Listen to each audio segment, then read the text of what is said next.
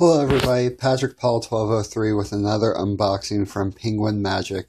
I went ahead and scribbled out all the detailed information. While I was doing that, I was looking over my order, and right here, my wallet that I got last time did not come with a gimmick card like the review said. Maybe there's one lying around that they could throw in the box. Worth a shot. Because it said it came with some random gimmick cards, and I like random gimmick cards. I can use them sometimes. So, they sent me another one with gimmick cards. Penguin Magic, that's really cool.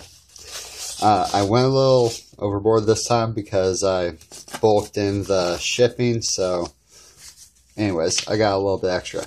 I got new loops because I broke mine the first time. They're as delicate as people say.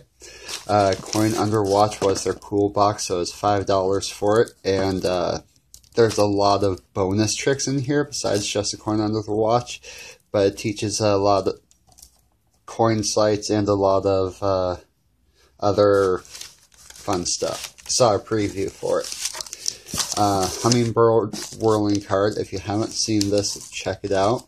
Or even better, I'm going to get good at it and do a video for you.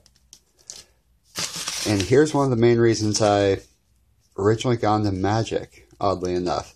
2 years ago, somebody came into my work and did some magic tricks for people. And the most impressive one, the one that just blew everybody away, was this one right here. So, I will do my best for you later on. But real quick look at what they sent me in the little bonus wallet. Some blank playing cards. And a jack of a red back. Cool. Thank you for watching. Have a great day.